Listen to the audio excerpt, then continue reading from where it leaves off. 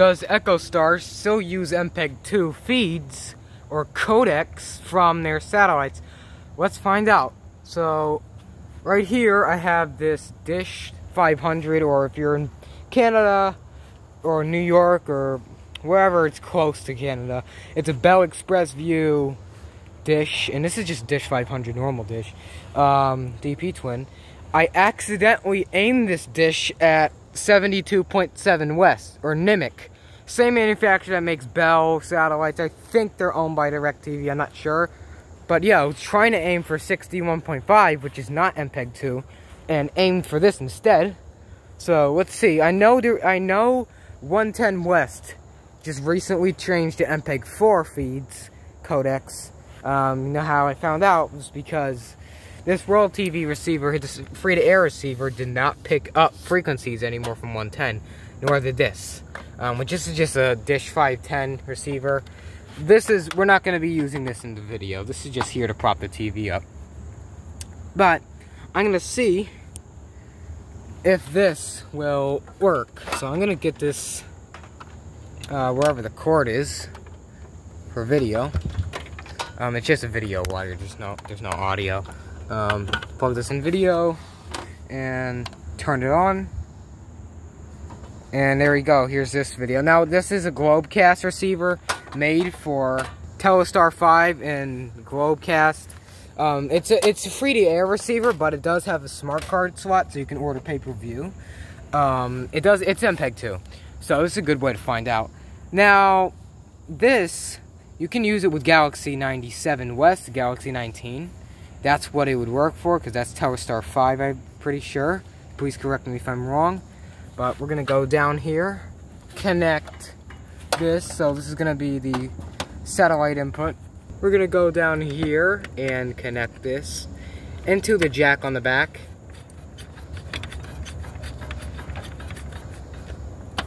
And go ahead and go to Channel Manager Setup. And go to Antenna Setup, see what we can get. And their universal password, thank you YouTube viewer for giving me this, but it's 0000.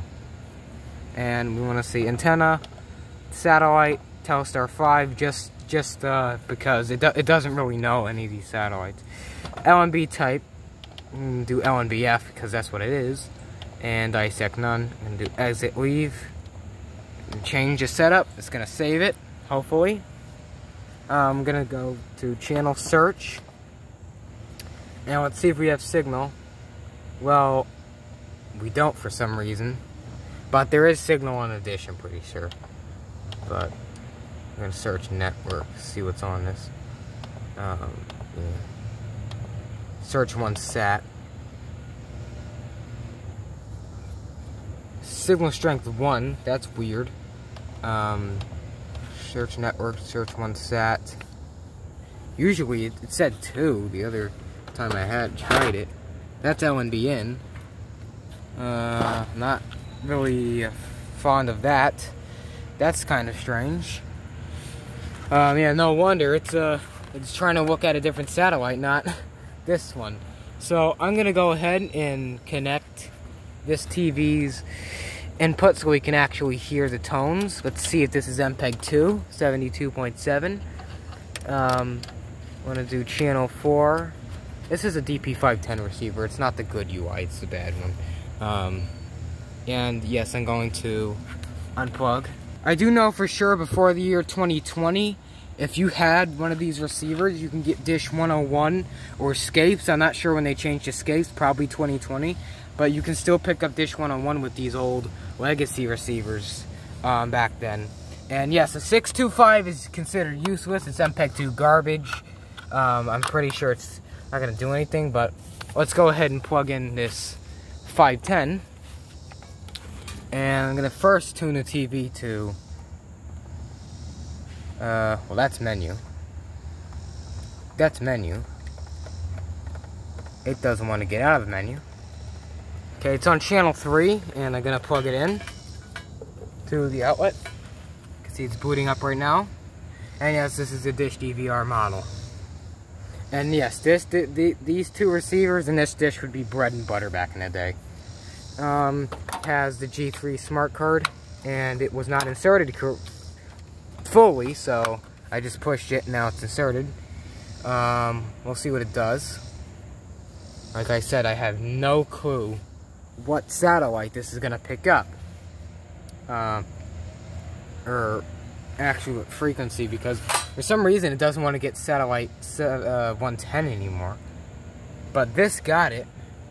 But I guess they shut it. I'm very, very confused what's going on with the frequencies this year. They shut down 118.7.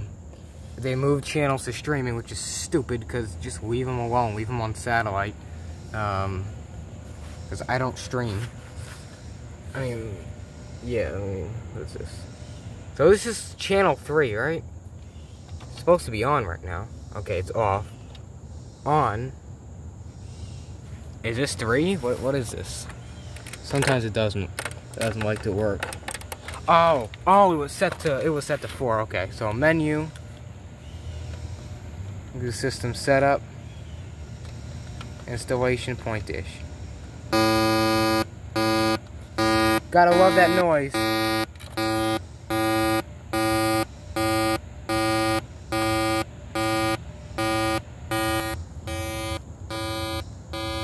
I'm gonna go to, actually, okay, we're 72. Why isn't there 72? That's weird. Yeah, there's no 72.7. So, something's not right here, because it's supposed to say 72. It only has, it doesn't have 129, so at least we know that it didn't revert back to its original state. But why is there no 72? I can't tell you why there's no 72 on here. What the hell is going on with Dish? Seriously. First the merger failed with DirecTV in them. Now EchoStar is shutting down. Now they already shut down 18.7. Now this? I mean, what is going on? What is actually going on? Well, while we wait, here's just a tour of the Dish. It's 500. Like I said, here's the slim line. Here is the Plus, which is my main dish that I use with my system. Here is the free-to-air dish. Here is the other 500 pointed at 110, 119 like it's supposed to be. Not 72, because it's unnatural for those to get that. But this is weird. That is very strange. I don't know what is going on. Oh, also, I'm going to run a cable from this dish to the LNB in on this, hopefully, whenever I do, to see what the heck is on there. Unless I'll make a video after seeing what is on 72. I don't know what is on 72. I've never aimed at it before. Just the times I tried to aim at it was glitches with the receiver and it just got 61. But this is actually at 72 now. Okay, well we just found out that there's no 72 that's MPEG-2 anymore, which is weird. Yeah, we can see that now. See, look at the list.